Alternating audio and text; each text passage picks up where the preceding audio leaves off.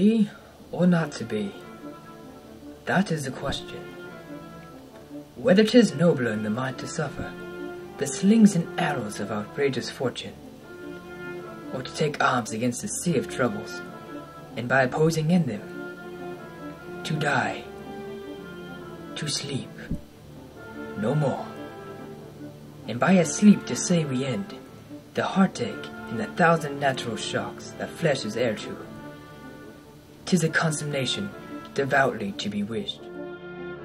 To die, to sleep perchance of the dream, aye, there is the rub. For in that sleep of death, what dreams may come, when we have shuffled off this mortal coil, must give us pause.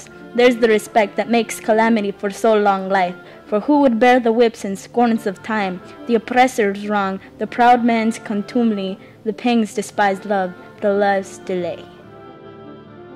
The insolence of us and the spurns, the patient merit of the unworthy takes, when he himself might his quietus make, with a bare barking, who would fathers bear, to grunt and sweat under a weary life, but that the dread of something after death, the undiscovered country from whose bourne no traveller's returns, puzzles the will, and make us rather bear those ills we have, than fly to those others that we know not of.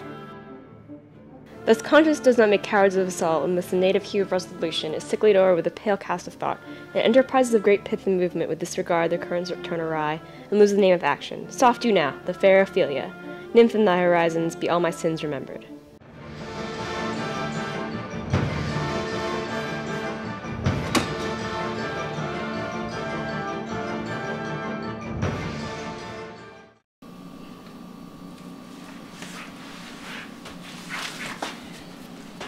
Alright then. See, where was